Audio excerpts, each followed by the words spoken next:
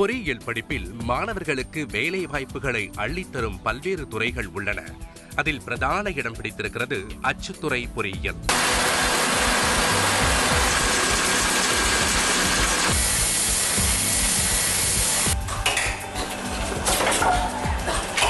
BE printing technology என்ற பெயரில் வழங்கப்படும் இந்த படிப்பில் சேர மாணவர்கள் இயற்பியல், வேதியியல் மற்றும் கணித பாடத்தில் தேர்ச்சி பெற்றிருப்பதுடன் கட் ஆஃப் மதிப்பெண் அதிகம் பெற்றால் கலந்தாய்வு மூலம் தேர்வு செய்யலாம் என்கிறார் அண்ணா பல்கலைக்கழகத்தின் பிரிண்டிங் டெக்னாலஜி துறை பேராசிரியர் குமார். அச்சு தொழில்நுட்ப பொறியியல் அப்படின்னு சொல்லிடுறோம். அதனால் இது BE பிரிண்டிங் டெக்னாலஜின்னு சொல்லும்போது இதுக்கு தேவையான சப்ஜெக்டுகள் என்னென்னு பார்த்தோம்னா ஃபிசிக்ஸு, கெமிஸ்ட்ரி, மேத்தமெட்டிக்ஸ் இது அவசியம். இது +2 படிச்சிருக்கணும். ஏன்னா இதனோட தாக்கம் ரொம்ப இருக்கும். ஒவ்வொரு சப்ஜெக்ட்லேயும் இதனோட தாக்கம் இருக்கும். அதனால் BE பிரிண்டிங்க்கு இது அவசியமாயிடுது. இது 4 வருஷ கோர்ஸு. இதில் நம்ம பேசிக் இன்ஜினியரிங் சப்ஜெக்ட்ஸ், அப்ளைட் மெக்கானிக்ஸ், பேசிக் எலக்ட்ரானிக்ஸ், பேசிக் electrical engineering, computer science, computer programming இதெல்லாம் முதல் 2 வருஷத்தில் முடிச்சிடுவாங்க.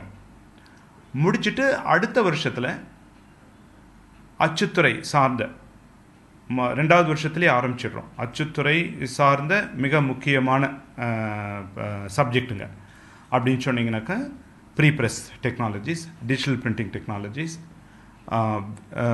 வெப் ஆஃப்செட் ப்ரெஸ் ஆப்ரேட்டிங், அதுக்கப்புறம் sheet fed and commercial printing solutions, Photoshop மற்றும் packaging technology, packaging materials, print finishing, quality இன் கிராஃபிக் ஆர்ட்ஸ், மற்ற management subjects, marketing, human resource development, இந்த மாதிரி படிப்புகளையும் ஒரு 4 வருஷத்தில் பார்க்க போனீங்கன்னா ஒரு 45 சப்ஜெக்டுகளை அவங்க படிச்சிடுறாங்க. நாளிதழ்கள், பாடப்புத்தகங்கள், காலண்டர் என அச்சிடும் பணிகள் தமிழகத்தில் பிரதானமாக இருப்பதால் இதற்கு வேலை வாய்ப்புகளும் அதிகம் காத்திருக்கிறது. எல்லாமே கணினிமயமானாலும் கூட கையில் ஒரு புத்தகத்தை எடுத்து படிக்கத்தான் பெரும்பாலானோர் ஆர்வம் காட்டுகிறார்கள். சென்னையை தவிர ரொம்ப மிகச்சிறந்த வளர்ச்சி சிவகாசியில் தொன்று தொட்டே அங்கே தான் இருந்துட்டு இருக்குது. சிவகாசினா நம்ம பட்டாசு ஞாபகம் வரும்.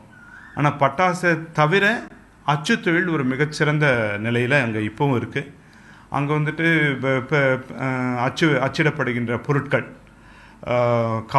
கார்ட்டன்ஸு, புக் பிரிண்டிங், கேலண்டர்ஸ், டைரிஸ் இவைகள் அத்தனையுமே ஏற்றுமதி செய்து கொண்டிருக்கிற ஒரு நிலையில தான் நம்ம இருக்கிறோம். ரிசர்வ் வங்கியில் இத்துறை சார்ந்தவர்களுக்கு வேலை வாய்ப்புகள் காத்திருக்கிறது.